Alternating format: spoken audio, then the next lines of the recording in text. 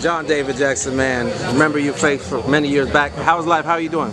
I can't complain. Life's good, you know. Things, family, all kids are grown now, so you know, life is good. My fighters doing well, and can't complain. First thing that pops in my head, I've been seeing the work you're doing with Claressa Shields. Tell me about this. How's she coming along?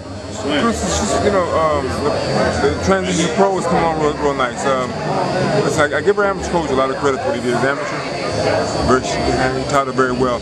So my job now is to transition her from an amateur fighter to a professional fighter. And she listens. She, you know, she from day one she's trusted what I've said to her and the things I've implemented to her. And despite what another fighter said, I don't teach. All my other fighters learn, and they learn well. And she's learning, and she loves what I'm doing with her. Okay, tell me about her abilities. Some people say she almost fights like a man in a sense. Her tools, her athletic ability. What make her different than most females? I would say her killer instinct. You know, she wants to fight. When the bell rings, tell her the referee because she don't hurt the other person. Right. She comes to fight. She has a fighter's mentality. I'm not even gonna say a man's mentality. She's a fighter's mentality. Right. She wants to fight, and you know that's her whole purpose in life, to be the best female fighter she can be in this world. And I love that because she has more heart, I hate to say it, than a lot of male fighters. Really? She comes to fight, and that's what TV wants. They want exciting fighters, and that's what she is. She's an exciting TV fighter. Gotcha. Now she was gonna have that unification on the 17th. Hammer looks like got injured. Tell me about the new opponent, and do you eventually want that unification? The new opponent, her name is Hannah Rankin.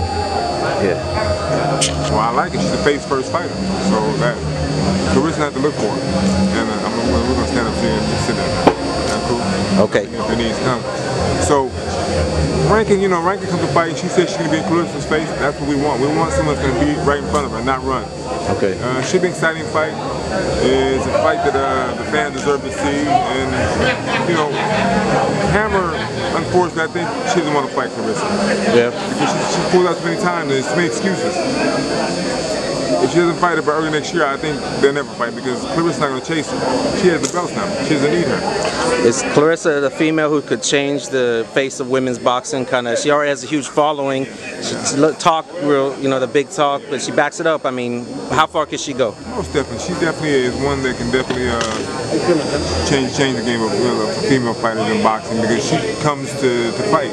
And she's more like Christy Martin. Christy Martin was that type of opponent. She would fight you, you know, Christy would knock you out cold. Yeah. And Claressa brings that excitement to female boxing, which hopefully will transition over to boxing period, not female male.